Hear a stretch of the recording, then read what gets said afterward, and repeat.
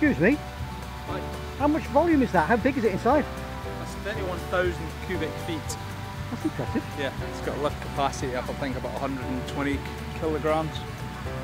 No, it must be more than that because the pilot's heavier than that.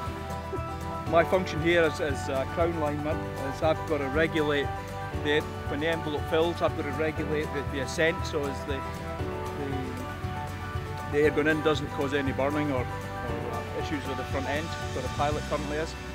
And when it goes up to a certain extent, I'll ease the envelope up and then join them and do the other part. This is a hopper, so it's only one man. It's a one-man chair, and yeah, it's great. And then when he finishes doing his thing and starts bobbing around, I'll go get my camera and do some photography. This is my one-man hot air balloon. It's called a cloud hopper. So instead of a basket, I sit in a seat with a 5-point harness around me, and it's 31,000 cubic feet in size, and I weigh just over 100 kilos, so it's tailored for my size. Yeah. It has one tank of fuel, which is 60 litres, and that gives me about 2 hours and 20 minutes endurance.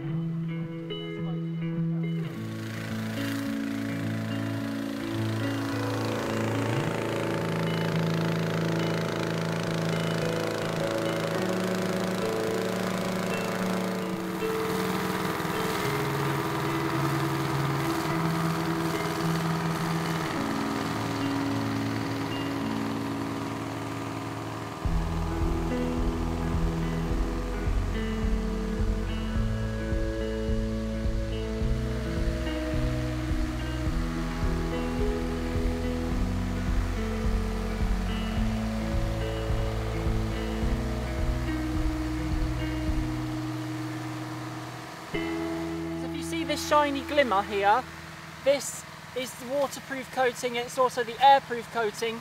Without this, the balloon would not fly. So they have to be dried off, otherwise that eventually starts to bubble and come off. So each balloon has what we call a rip line. It's attached to the side there, and it goes all the way up to this bend here, and this bend is called the parachute. There is a pulley there in the middle, and if I pull this rope goes into the basket, and I have control of up and down. I don't have control of direction, but I have control of up and down.